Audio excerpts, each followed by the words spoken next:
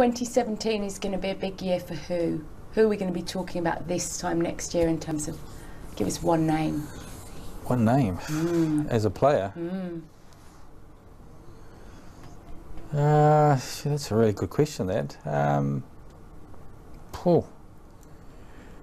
not sure. Who were we talking about in 2013? I suppose George North was the one, wasn't it? You First know, test, that incredible try. George North and Falau were the two in 2013.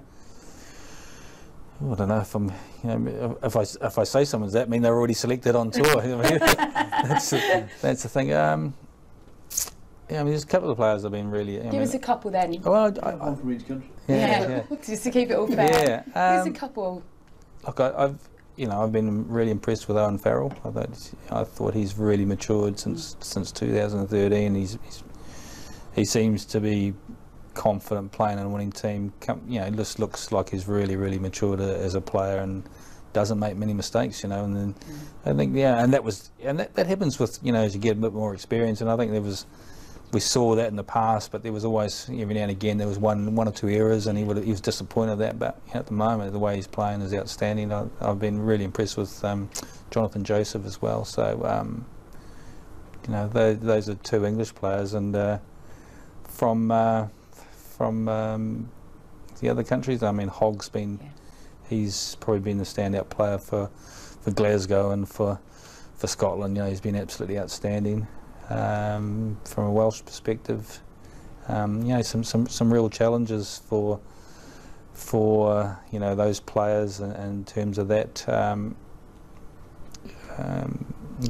just thinking Alan Wynne-Jones. I think he's really come on in terms of that maturity and stuff from where he was in 2013, and from an Irish point of view.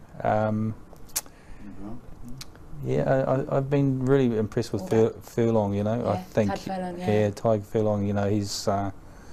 He's done a great job, and hopefully his form continues as well. So I don't know if those are the players that are selected, but those are the players that have made an impression. Hinshaw's one that was really good. He was outstanding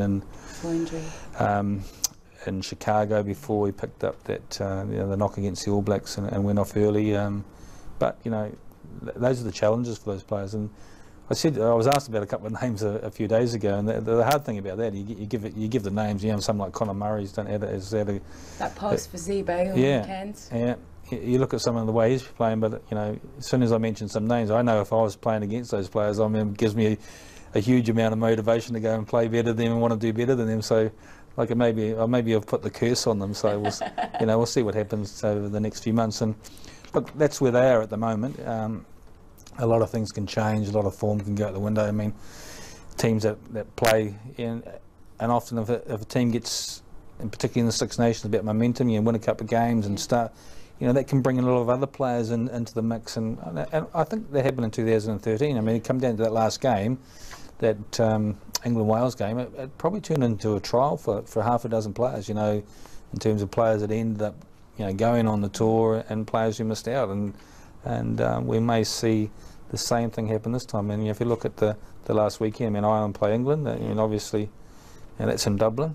And if you look at the past, England have gone over there to win championships, win Grand Slams, and come away with their tails between their leg. And happened in 2013. So I don't want to put the mockers on them, but.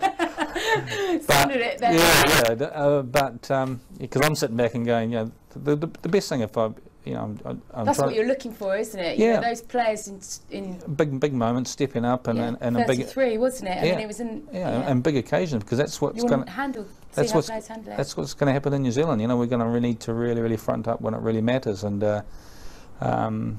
so for a lot of those players, there's a huge amount at stake over the next 4 or 5 months, and particularly the Six Nations. That's our competition. That's when things are at place.